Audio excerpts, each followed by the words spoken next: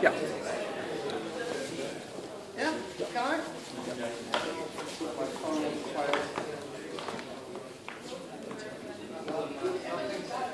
Hi. Hi, everybody.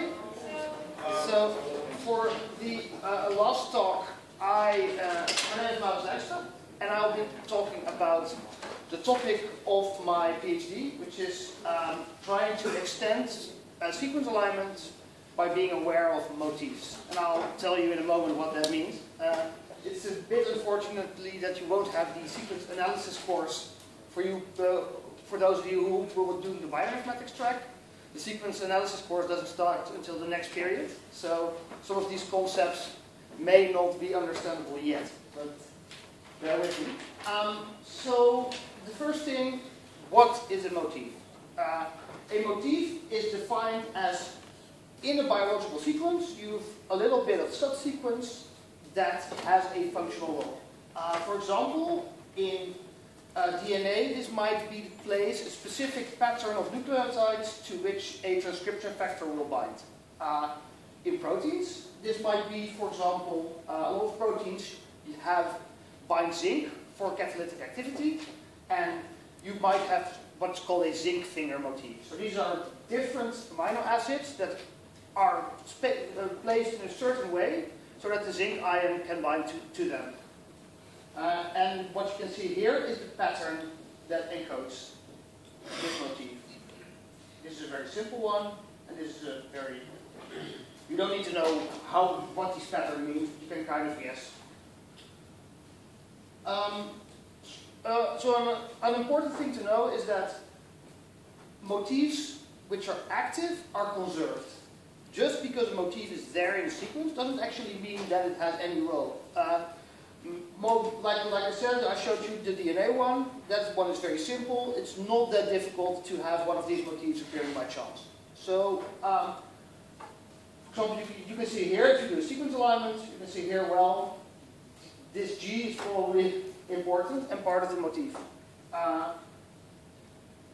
So, usually what you would do to see whether a motif is active or whether it's just there by chance, you align the sequences and then you generate this kind of plot. And you see, well, okay, these motifs are conserved and these are not. So these are probably active and these are not.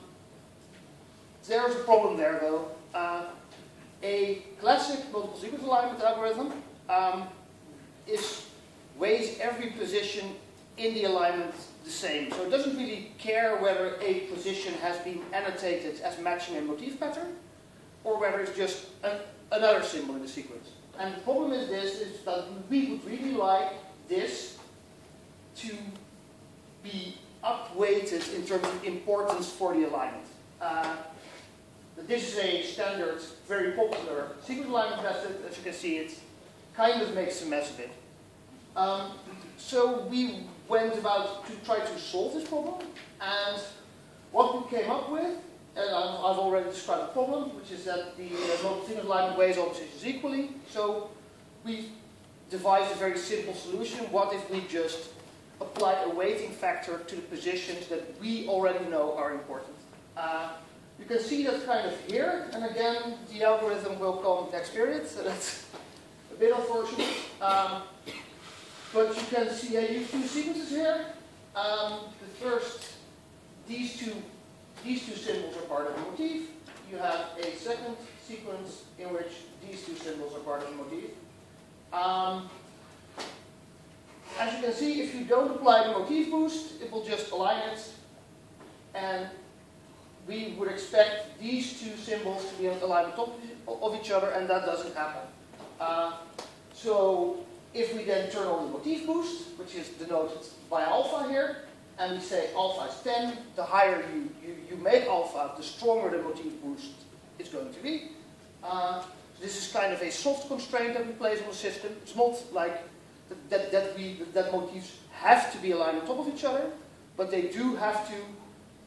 The higher we put alpha, the stronger a boost towards aligning motifs on top of each other becomes.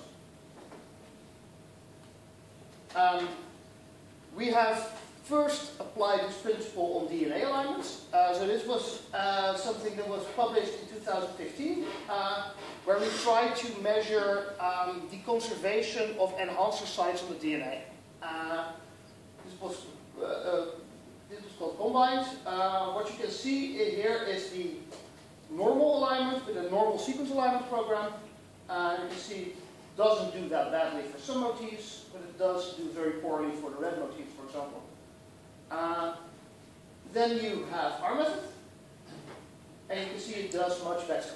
It doesn't give a perfect result, but the red motifs, which were completely scattered before, are now nicely aligned. And to reiterate, this has implications for the conservation of the motif, and the conservation has implications for the functionality of the motif.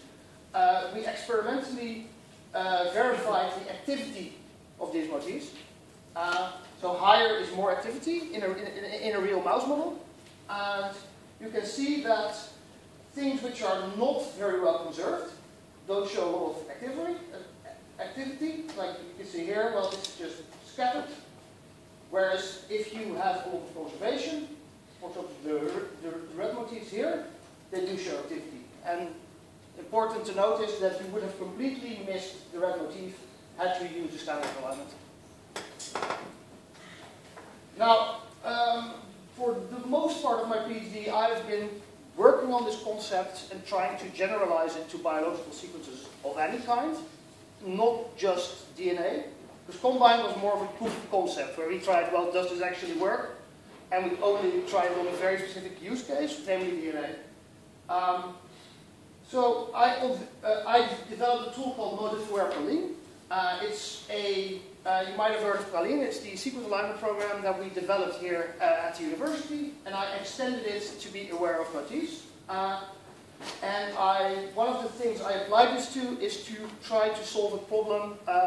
Generally, when a researcher wants to do some kind of sequence analysis, they first, of course, have to make an alignment.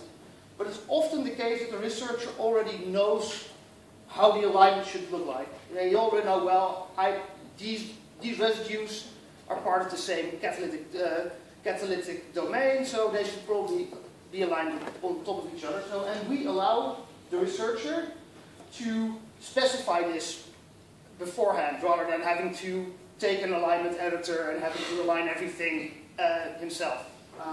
So this saves a lot of time. The other use case we tried is to, and this is more similar to the DNA combined use case, is to have a look at motif conservation. The specific use case we had was the HIV GP120 protein. And this is a protein that is part of the viral capsid, and it is used, I think it is used by HIV to enter the cell. What the HIV virus does is to glycosylate parts of this protein. Because if the protein is exposed to the immune system, it may happen that antibodies will be generated against it, and to prevent this from happening, the HIV virus constantly modifies the place in which the protein is glycosylized, so that there can't be a single antibody generated against it. And this is a way in which the HIV virus evades the immune response. This is done with a regular alignment program. You can see it's not very good. And these are the glycosylation motifs here. And you can see if we put this into Motif for Praline, it's actually nicely stacked. And by measuring the alignment here, you can basically say, well, if I have look at this protein in position 100 to 104, there's always a glycosylation motif here. So this is probably an important place for the virus, because if there weren't if it weren't conserved, then the virus doesn't care to have it to evade the immune response. I've probably gone a bit quicker than I would have liked, but the take-home message is Motif-aware alignment improves the alignment quality on the motif-rich regions. I've showed you this. And there's basically two main use cases: to measure conservation, either on DNA or in proteins, and for a secondary function is for a researcher trying to make a large-scale alignment to prevent them from having to hand edit an eventual alignment result to get it to look nice and to incorporate their own previous knowledge into that alignment. Now I'd just like to reiterate that demand exists for these tools. So Combine was first published in 2015, but it still to this day generates collaboration requests from other universities who have looked at the web server and say, well, we've got this custom DNA use case, can't you run the Combine on it for us? And I'm happy to say that MAPLing was accepted for publication last week, so I'm very glad. And will be published in PLOS Computational Biology probably somewhere in the coming months. A little bit about what we're going to do, where we're going to go next.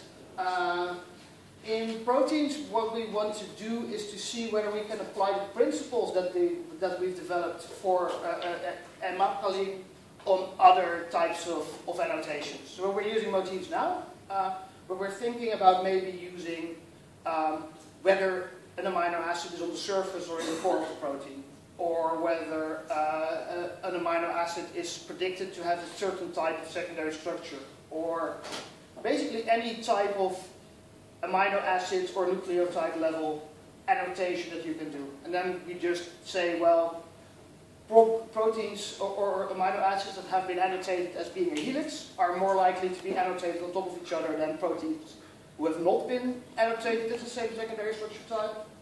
And we can see where this improves the alignment as well. On DNA, we basically want to have more use cases. So we've developed a method, it works very well, but we're not experimental biologists, so we would really like to have the experimental biologists say, well, this is what we want to use this for. So we have a few collaborations going on. One of them is trying to find differences in enhancer sites between mammals and non-mammals. So this is implicated in research against breast cancer. The other thing is that we're trying to find difference in enhancer sites, in enhancer site conservation between animals who are able to recover from spinal cord injury and animals who aren't able to recover from spinal cord injury, to try to find a differential motifs that are present in the animals that are not able to recover or otherwise. And obviously, if a motif is conserved, or then losing that motif is more likely to be bad. You can see it here, for example, if this motif is gone, then this of course results in something not being able to bind to the DNA anymore, which can cause all kinds of diseases. Right, so I would just like to thank my group members. Of course, Sanne, Jaap, and Anton you probably know. Punto is a former PC student in the group. And my other VU colleague, Van Fokking. So I'm done. Are there any questions? Yes? In my recollection, I remember the normal alignment and your alignment, and I saw in your alignment there were a few, maybe perhaps a few more gaps than in the normal alignment. Yes. So it's important to note that if you do an alignment, determined by the probability model that you put in. Probability model is the chance of one single type being substituted for another. The alignment is always multiple alignment isn't. The pairwise alignment is always optimal. So according to the probability model that you put in, it's always going to be the best possible alignment. So what we kind of do is recognizing that the probability model is probably wrong. So if you put in a more accurate probability model, then you get you get something that might have a lower score, Right. but it does have more biological significance because it's closer to what. That was my first. Yeah. How small can the motives be to be identified? A friend of mine has actually used Combine in a project of his to find evolutionary conserved transcription factor binding sites, but he had a problem that they were actually so small that the aligner wouldn't correctly align them. I actually have I put in a few extra slides to help with the question. So this is an analysis I did for the article, and basically I measured the differences in behavior between very short, medium length, and very large patterns. This is the Motif boost or the conservation signal. So the higher this is, the more conserved these patterns are. You can see that the short patterns do have a much different behavior from the rest of the sequence. You can basically see that for the other two classes of patterns, it's mostly on this line, which is the maximum conservation line. So it can forget about these two, that's an artifact. But generally you can see nothing can transcend this threshold, whereas these show different behavior. It is more problematic, but it's not, well, of course there's always a threshold at which you have more noise than signal if you've got the garbage in, garbage out principle. So, but it wasn't unworkable in the majority of cases for us. The other thing is we benchmarked it as well, and we had a look at how the different scores. So this is what's done on the benchmark set. This is the overall alignment quality. This is the Motif alignment quality. So the higher this gets, the better the more motifs are aligned on top of each other, and the higher this gets, the overall alignment quality. You can see that if you start increasing alpha, then the alignment quality goes down dramatically. And this is also due to that you have small spurious motifs, and eventually, if you make alpha strong enough, it will just pull the entire alignment apart just to align these things on top of each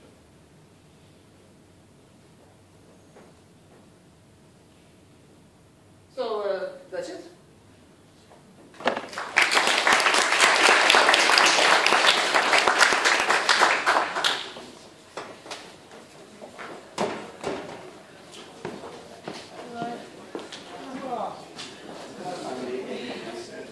Okay, thanks everybody. This concludes the last lecture of the course. So we'll see most of you after lunch in the programming test. We'll see all of you again in 2 weeks, if I count you correctly, on Monday for the exam and on the Friday for the presentation. At least I hope you'll all be there. And, Olga, can you help me? Do we have anything else scheduled in between? Oh, there was something I should announce. Yes. If there was something. Oh yes, we have a question hour next week. So I put an announcement on campus yesterday. One of the many announcements that we flood you with. So we opened a discussion forum to help you prepare for the exam and for the question hour. The question hour is to help you prepare for the exam. So the idea is that you, or well, not the idea, what you should do is put your question, while you're revising your material, put your questions on the discussion forum. And if you know there's a question there that you think you have the answer to, put the answer on the forum as well. And what we will do next week, Olga and me, is to go through, oh yeah, and you should like the questions that you think are most important.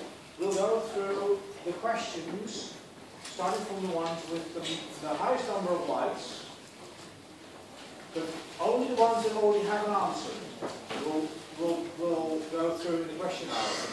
So if you want your question to be answered in the question hour, you should post it on the forum and make sure somebody else puts an answer there. It doesn't have to be the correct answer. It should be a somewhat sensible answer. And then we can take it from there. This helps you. So, thinking of questions and also answering other people's questions is a tremendous way of preparing for the exam. Off the top of my head, next week, Tuesday at 10. Should I check that to be sure?